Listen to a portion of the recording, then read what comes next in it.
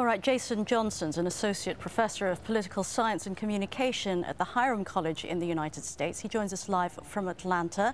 Thank you, Jason Johnson. It seems as if all of those solutions would be valuable ways of approaching the war on drugs. I mean, this is really serious. You've been hearing about mass graves, mutilations, random shootings all across the country. You know, each of these plans sounds nice in theory, but it's going to be an issue of political will, and it's also going to be an issue of cooperation with the United States. There is a direct connection between increased border security in the United States post 9/11 and the increased drug battles that are happening within Mexico. So a one-part solution won't work. Any of their solutions in and of themselves will not solve this problem. Is there a sense of urgency about this? I mean, I'm looking at those candidates, and it looks very much as if it's political campaigning as usual amongst the political elite.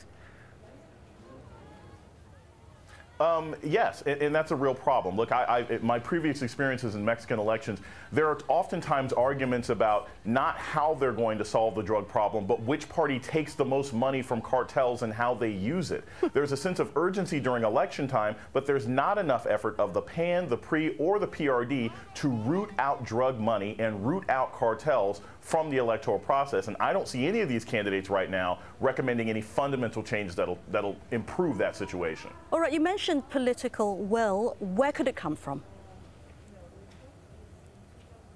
Well, the political will would have to come from whoever the president is, but also empowering the people. And the specifics to this are fairly simple. Most Mexicans do not believe that their regular institutions like the police forces have the will or the structure or the lack of corruption to actually solve these problems. If people believe when they called the police that the police would actually come and solve a problem, that would be a huge first step in making sure that the drug cartels can't completely run the country. And the president would have to empower the police to actually have those abilities rather than just talk shop during the campaign season. But my goodness, it sounds like a really terrible situation.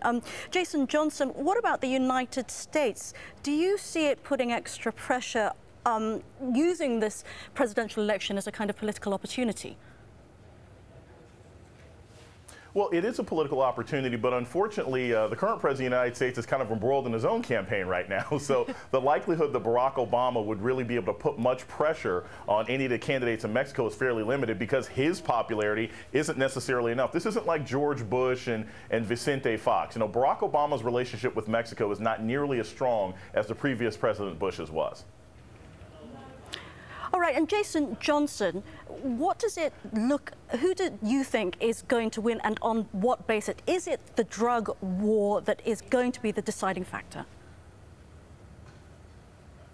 Yes. You know, the current president, Felipe Calderón, he based his presidency on this belief that he could win the drug war and get the Mexican people behind him. Here we are 6 years later. The nation is embroiled in a drug war. The economy is bad. People are tired of the bloodshed, tired of the dead police and the mutilations. And I think this election is going to swing back to Nieto. I think it's going to swing back to the PRI. And the problem is that may not necessarily lead to the fundamental changes that Mexico needs to solve the drug war. But the public in general is unhappy with the PAN, and they don't trust López Obrador.